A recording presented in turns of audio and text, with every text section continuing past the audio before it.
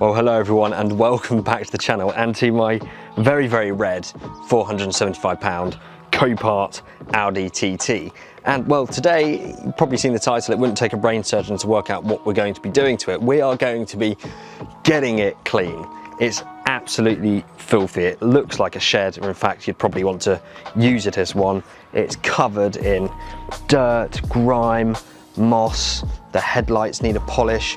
There's still all the markings from the auction house, and that's just the outside. The inside's, well, the same story really, absolutely foul. And so today, the purpose and the aim is to get that all sorted. Since the last video you saw where I revealed this car, I've been looking through the service history and it is in fact extensive, which is all the more reason to clean it up and make it look its best again. But it's sort of got a curious history. It was owned by a lady from New, and then for the last 12 years or so it was owned by a doctor. And then all of a sudden, sort of July 2022, last year, the history stopped and it seemed to, well, also stop and not really move. So I do wonder, perhaps there was a death somewhere and this car was then just inherited and sold off to an auction or to a part exchange. I'm not too sure, but essentially underneath all of this dirt should be a pretty tidy Audi TT, because like I say, and we can go into details in another video, there's a lot of history on this car. For example, it's had 2 cam belts done to it in its 139,000 mile life.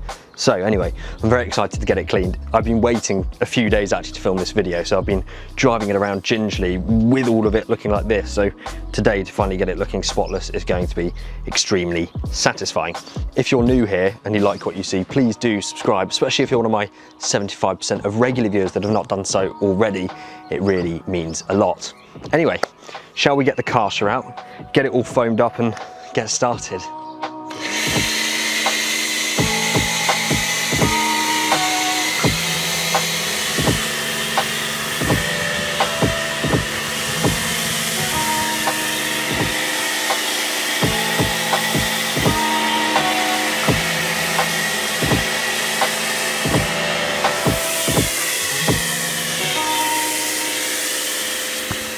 Okay, so that's snow foam applied. I actually just bought a new snow foam lance for this. It's an auto glim one. Really happy with that, because whenever I've had snow foam at home before, it's just been really watery, but this is the proper stuff. Look at that. So anyway, that's on. We'll leave that to settle for 10 minutes or so. Hopefully that will loosen up some of that moss and that really bedded in dirt that's been accruing over the last years. It should be quite helpful on the wheels as well. Then I think what I'll do in a minute is I'll jet wash it, try and get some of that stuff that's in the nooks and crannies, just force it out with the pressure washer, and then I guess we'll probably do some scrubbing. Yeah, very happy with this snow foam stuff, that's fantastic. And while we do just wait a couple more minutes for this snow foam to seep right in, let me introduce you today's very appropriate video sponsor. You're gonna like this one, check it out. Let me say thank you to manscaped.com for sponsoring today's video. Now, as is the purpose of today's video, it's important to keep your car clean and looking its best, and I don't think it's any different when it comes to your own personal appearance. Manscaped are the men's global lifestyle brand that's taking the grooming industry by storm. They're already trusted by over 8 million men for their liquid formulations, their trimmers and their premium boxers. They've sent me their Performance Package 4.0, aka the Ultimate Men's Grooming and Hygiene Bundle. It's packaged super nicely and comes with all of this. This though is the Lawnmower 4.0, and without going into too much detail, this is the perfect tool for keeping your more sensitive areas in trim. It also has an LED spotlight for when you need to see those trickier areas. It's waterproof too, and so you can get to work in the shower and avoid making lots of mess. And for going the extra mile, here we have the Weed Whacker 2.0 for your nose and your ears. It's got a super powerful 7,000 RPM motor, which is more revs than my Audi TT, and an impressive steel blade system. Also included in the Performance Package 4.0 kit are these, the Crop Preserver Ball Deodorant and the Crop Reviver Ball Toner Spray. And Manscaped even throw in some extra goodies too, with these anti-chafing boxers and the Shed travel bag, which is really, really nice. So go right now to manscaped.com to receive 20% off and free international shipping when you use the promo code that's on screen, in the description and in the pinned comment down below. And with that, thank you so much to Manscaped. Now that I'm all clean and tidy, let's get back to this, the Audi TT, and get it looking the same.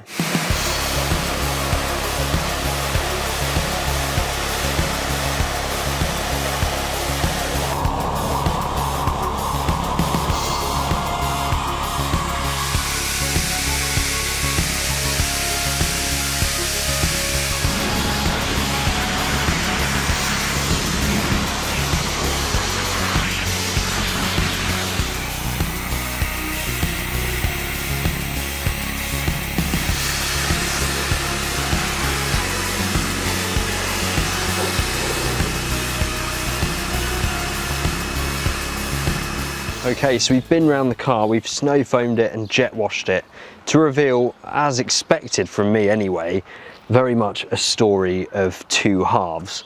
Let me grab the camera and I'll show you what I mean. So the good points then, well, number one, in general, the paintwork is nice. If you look quite closely, and bearing in mind we've not actually washed the car properly yet, there's not really any scratches or nothing too significant. Things like that moss that were really embedded into this spoiler here and basically every single little crease of the bodywork, well, that's come off really easily with the jet washer, which is great news. Also, if you look towards inside here on the boot, this paintwork is absolutely fantastic, and yeah, just a jet washer's just improved that so much. The same can be said under here as well. As we looked at in the first video, it's very clean in the engine bay, and I've just given it a very quick rinse and wipe. But again, all of this stuff in here, just a jet wash, has made it so much tidier and neater. And also, if you look at this side of the bonnet, you can see I've given the left side a wipe. That's what the right side was like. So there's nothing that can't be improved here with a really good wash. Bad points then, well, headlights, as we expected. They're going to need some further attention, and I've got a machine polisher with me today so that we can give them that. There are some general paint issues. Now, this wing mirror on the passenger side, as you can see, the paint has completely gone up until around this point. Now, interestingly enough, in the history file, I noticed about £600 of work for some paint. Some of that was to the roof, and the other was to this wing mirror, which, as you can see, is fantastic because that was painted only a few years ago. But there are some difficult spots, like here on the door handle, on the door there, that's where it's just been bashed or rested against other cars when opening it. We've got some obvious damage to the bumper there. There's some more bad paint or non-existent paint below the rear number plate. There's some creases and sort of splinters to the paintwork here on this rear left arch, and despite what I said, there are some pretty bad scratches on this rear left hand wing. Worst of all though, and reminder, I've not actually cleaned these yet, the wheels are in a desperate need of a refurb. All of these centre caps, or this whole part here, not just the centre cap but this whole area, obviously the paint or whatever this is has peeled away. And that is the case for all of them. I don't think I found an exception, but all the wheels, although this one's probably the least bad, all the wheels are probably in need of a refurb, definitely in need of a refurb. And that's probably the worst part cosmetically of this car. That one, not so bad. But I can say with utter certainty that the car is looking a lot better already just with that jet wash. So anyway, I've got my bucket and sponge. Let's go over, give it a proper polish up. I'm going to need to find some alcohol actually to wipe off the markings from Copart. I need to do that, don't let me forget. And then we'll probably turn to the headlights, give them a sheen polish and see if we can bring them back to life. Oh yeah, and we've got to do the inside as well.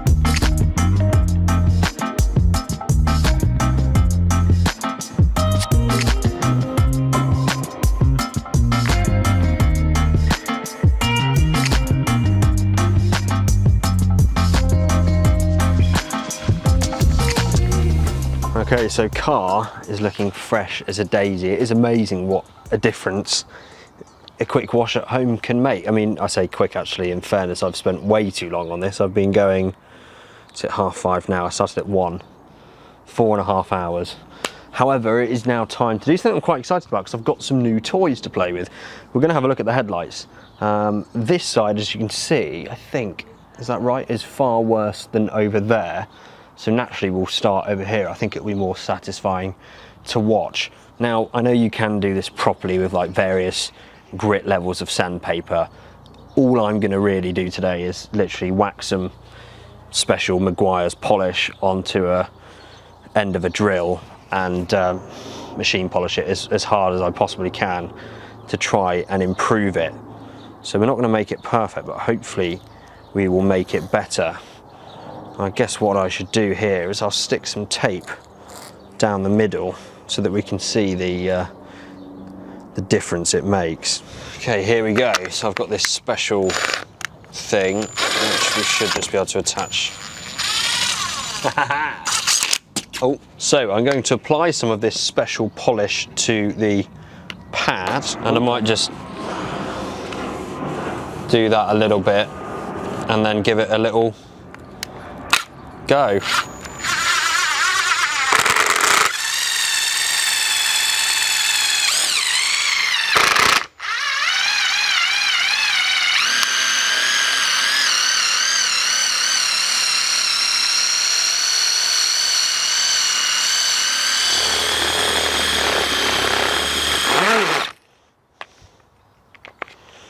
Okay, I've already broken it. That's not gone to plan.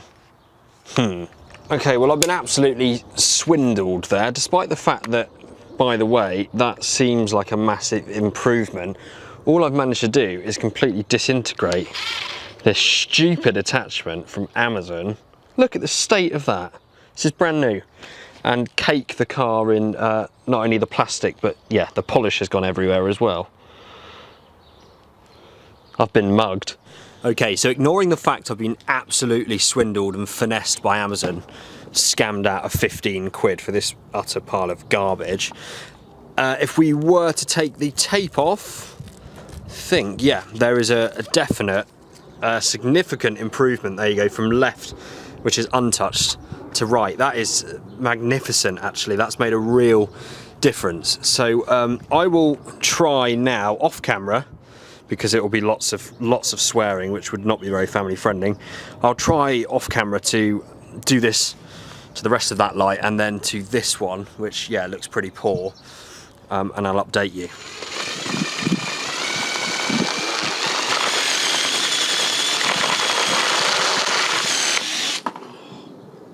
That actually really hurt.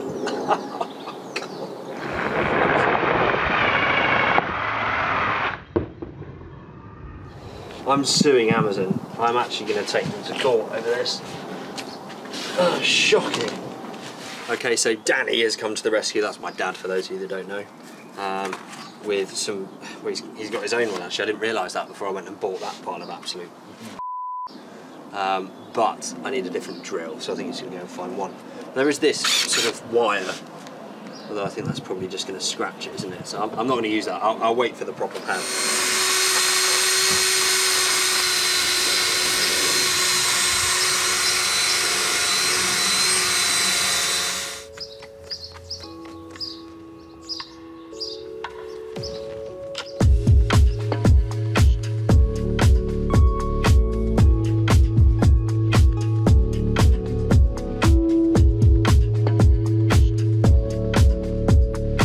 Okay, well, we spent so long faffing about with a stupid machine polishing on the headlights that it's now, well, it's gone 7 o'clock and it's going to be getting dark soon, and I want to go home and have a bath. So given that, well, we've still got time to give it a once over inside, so I'll do some hoovering, get some cockpit spray all over the place and try and just clean it up in here. To be honest, it is so filthy that it's not going to take much to make such a huge difference inside of here. If you're paying attention, you would have realised that I'm not at home. I'm actually at my parents' house today, which is 50 miles from my house, and I did actually drive this here. I didn't have it on the back of a trailer, which means the car is running really well. If you want to see a video with my sort of first drive and impressions of this car, and you might be surprised to hear what I say. Do comment below and let me know if you'd like to see that. Maybe I can upload a video in a week or so where we drive this car.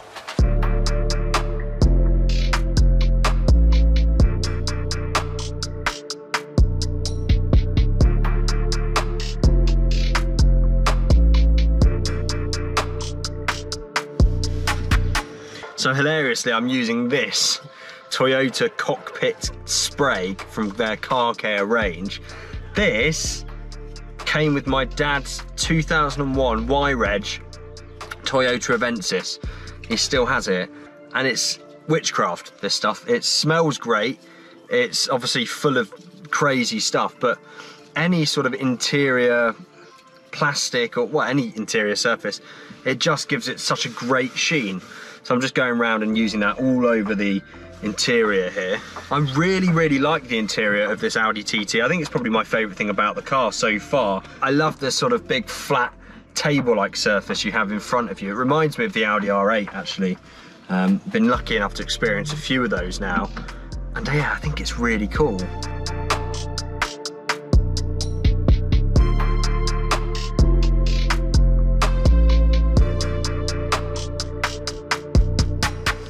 Well, there we have it then, all done after an extremely long day of cleaning. However, it's such a huge improvement. I cannot quite believe it. And I keep forgetting that this car cost 475 quid plus the fees and whatnot. But no, look, it's not perfect. In fact, it's far from it. There's lots of paint issues. The wheels are all pretty terribly beaten up. And there's a number of things that could be done cosmetically to make this thing much better. However, if you look back to the start of this video, or even last video when the car got dropped off, this thing now is a far cry from where it was. And I love this red paintwork, it absolutely gleams. The sun was out earlier and it looked fantastic. So now I'm super excited to take it out on a sunny day and enjoy it. I might even turn around and look at it when I get out. Really happy with how this has gone, and I hope you guys have enjoyed watching. If you had, do drop a like on the video. Make sure you comment below to tell me if you'd like to see some more content with this Audi TT, and if you are enjoying this or any of the other videos on the channel, a subscribe would be deeply appreciated. Thank you all so much for watching. Thanks again to Manscaped for sponsoring this video. Do make sure to check them out, guys, and I'll see you all very soon.